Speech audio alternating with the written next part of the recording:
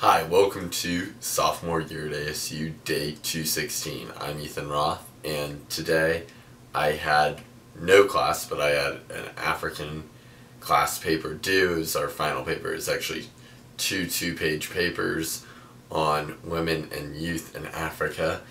And then I guess I just wanted to share some good old Craigslist finds. I do some shopping on Craigslist for baseball memorabilia to resell, but occasionally I just search for some funny stuff. So I think I'll start off with a item you could get for free here in the local Phoenix area, which was a gravestone.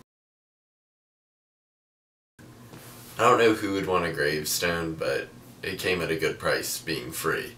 And then next up is a little thing in the personal ads where it was a woman looking for a guy, and it goes, "Hey boys," smiley face, "I'm currently 18 and pregnant."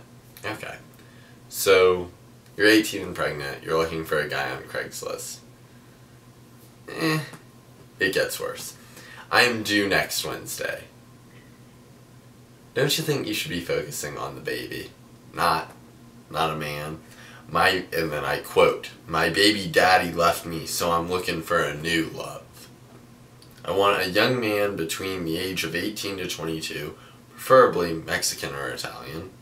Not racist, just what I'm attracted to. I love going out and having fun. You're 18 and pregnant, of course you like to go out and have fun.